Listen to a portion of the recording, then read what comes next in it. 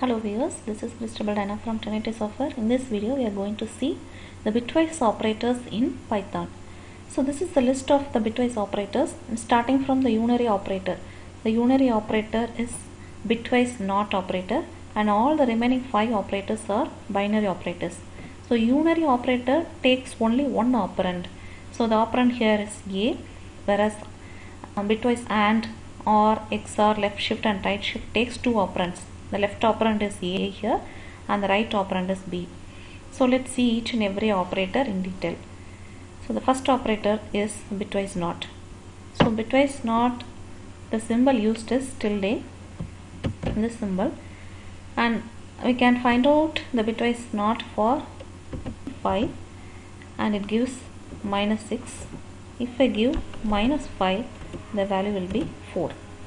So the formula for this bitwise not operation is, for any x it is -x minus 1. For positive number it will give -x minus 1 minus 6. So here it is 4.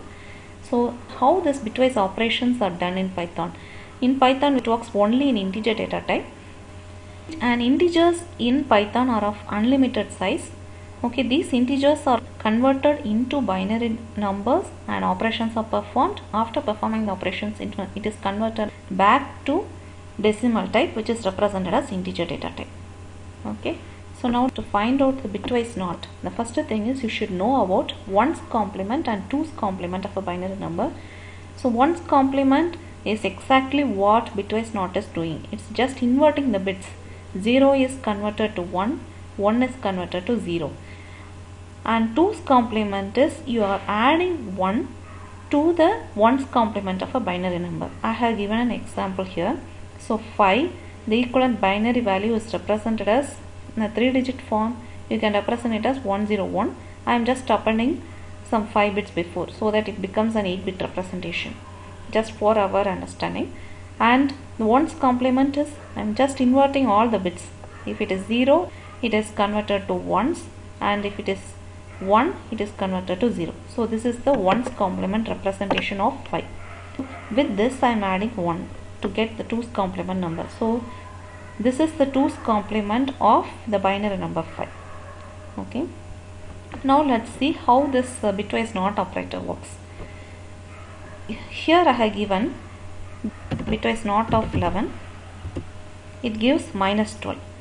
At the same time, bitwise -11 will give 10. What exactly is happening in the binary representation? So for 11, the equivalent binary value is noted first in the 8-bit representation. So it is 1011 appended with zeros. Okay. Now just you have to find out the 1's complement. The 1's complement will give you 4 1's, 0 1 0. The equivalent decimal value for this is -12. That's what we have got the answer. But we should know how this represents the -12. For that purpose, I am going to make use of this 2's complement. Just for our understanding, we have done these 2 steps. Otherwise, it's over 1's complement. You just got this number as such. Now, the MSB, that is the most significant bit, is this bit which is present first. So this bit is called as the LSB, least significant bit, and this is the most significant bit. Usually most significant bit represents the sign of the number. So if it is 1, it means that it is a negative number. If it is 0, it is a positive number. So in this case it is a negative number. So I am just replacing that 1 by a negative symbol for our understanding. And then now I am going to apply the 2's complement. So to apply the 2's complement is like you are going to inverse all the bits. So these 3 bits are inverted, you get 000, and then this one inverted 1011. That's what you got 1's complement, and I am going to add 1 to it.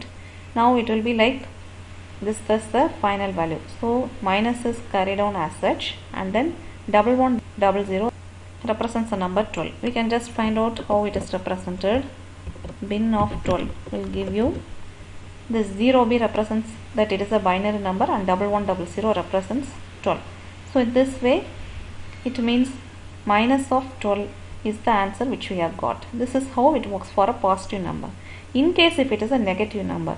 So if it is minus 11, first thing is we have to find out the equivalent binary number for minus 11. So for that I am taking the positive number first. So the positive number is here.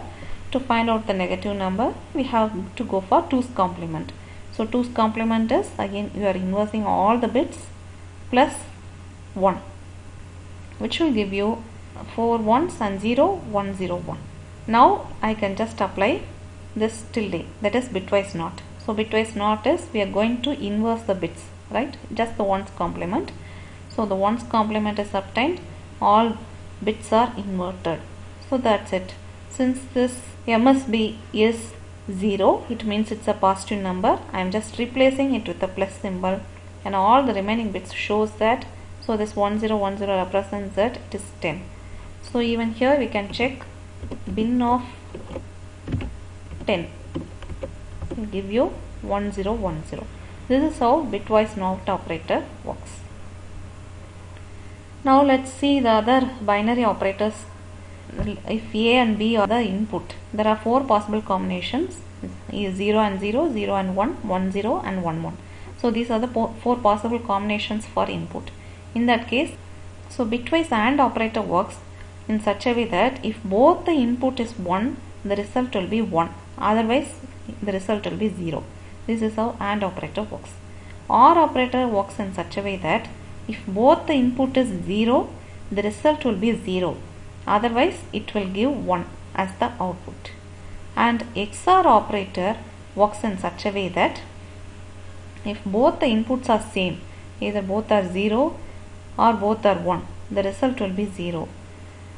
Otherwise, if both the inputs are different, 0 and 1 or 1 and 0, the result will be 1. This is how XOR works. Now let's take a simple example. 10 ampersand 4.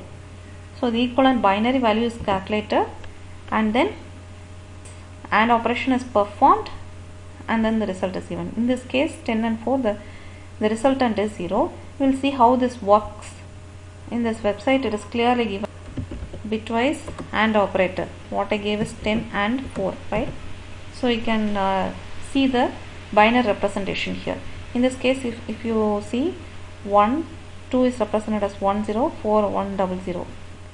So 10 and 4, how it is performed. So the equivalent binary representation of 10 is, we have find out just now, 4 zeros and 1 0 1 0, and for 4 it is this way. Now I am performing the AND operation. So it gives 1 and 0 gives 0, 0 and 1 gives 1 and 0 0. Full and full it's 0. So the equivalent value is 0. Check with some other value, 10 and 12 will give you. So in this case both the bits are 1. So this will, the resultant will be 1, and we get 8 here. Similarly you can find out 10 or 12. 10 or 12 means if any one of the bit is 1, you will get 1 as the output. If both the bits are 0, you will get 0. So the equivalent decimal value is here.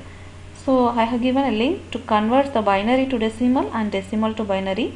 You can go through that link if you want to know how these conversions are done. Next we will try with the XOR operation. It's 10 XOR 2. So 10 and XOR 2. Here if you see, for both the input is same, the output will be 0. If both are different, the output will be 1. This is how the bitwise operators work for bitwise AND, OR and XOR. So now we have seen 4 operators: bitwise NOT, AND, OR, XOR. The last 2 are left shift operator and right shift operator. All these things are binary operators. So it means it will take 2 operands, left operand and right operand. So in this case, left shift operator, the left operand value will be moved left by the number of bits specified by the right operand. For example, if I give 10 left shift 2, it means that the equivalent binary representation of 10 will be this, and it will be shifted towards the left by 2 digits. So we'll see how it works now. 10 left shift 2. So in this case I am shifting all the bits towards the left. So I will be dropping these two bits.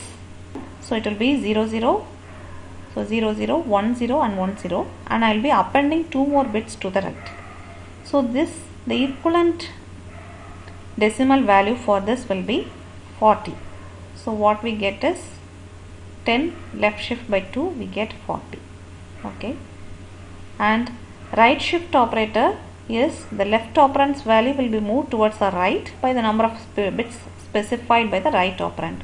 So I can apply the same thing here, or a different number, maybe 10, 15, right shift 2 will give you 15. The value is 4 zeros and 4 ones. Okay. Now I am going to shift it to the right. So these two bits are dropped. Okay, dropped, and all the other bits are shifted to the right. So I am going to append two bits here. So the equivalent decimal value will be 3. In this way, binary right shift operator works. This is how bitwise operators works in Python. Thanks for watching.